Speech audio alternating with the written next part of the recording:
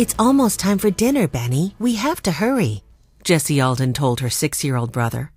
They were walking home from the post office, where they had bought stamps for their grandfather, James Alden, and mailed a letter for their housekeeper, Mrs. McGregor.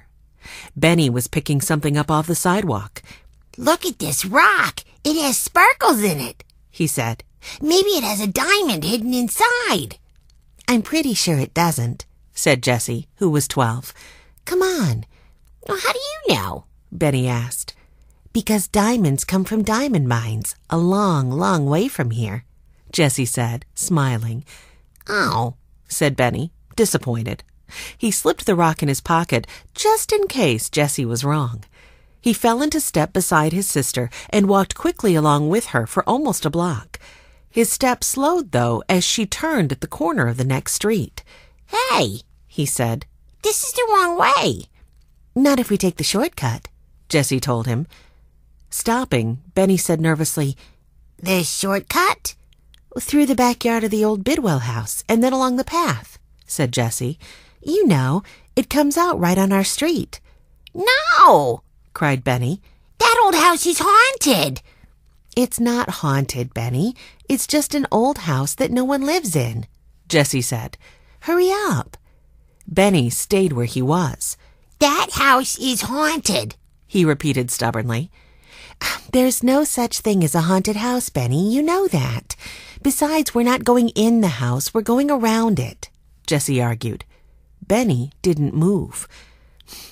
"Henry and Violet and Watch are probably already home," Jessie said. "Maybe they're eating dinner. Or maybe they've finished and they're eating all the dessert."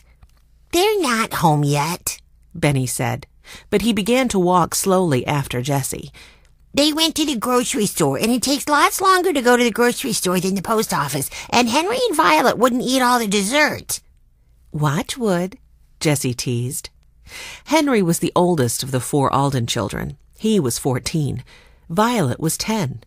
No one knew how old Watch was.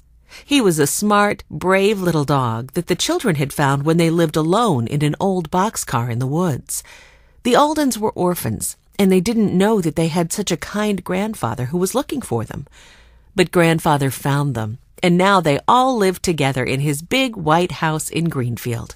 Grandfather had the old boxcar brought to the backyard so the 4 children and Watch could play in it whenever they wanted.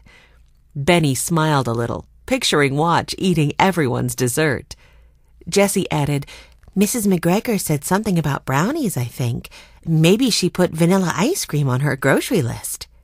Benny walked a little faster. He liked dessert, especially Mrs. McGregor's special brownies. "Okay," he said. "We can take this shortcut, but we have to run fast." "We will," Jessie promised. The old Bidwell house was the last one on a dead-end street. Shutters with missing and broken slats were closed over all the downstairs windows. Vines and climbing roses grew everywhere. The house was surrounded by trees with low-hanging branches that made the old place look even gloomier. Jessie stopped in front of the rusty fence.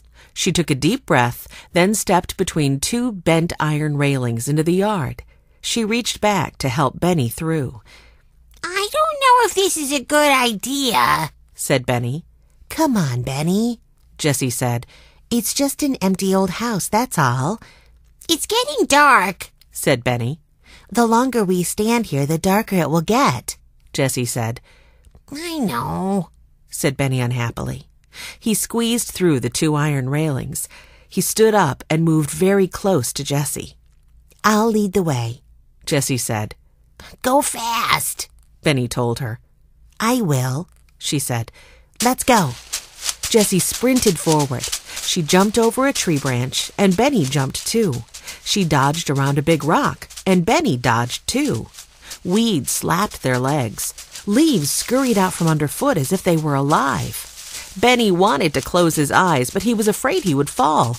If he fell, something might come out of the house and get him. Benny tried not to look at the house, but he couldn't help it. He kept glancing back at it as they ran. Was that a broom he saw in the corner of the porch? Did ghosts sweep porches? "Jessie!" Benny croaked breathlessly.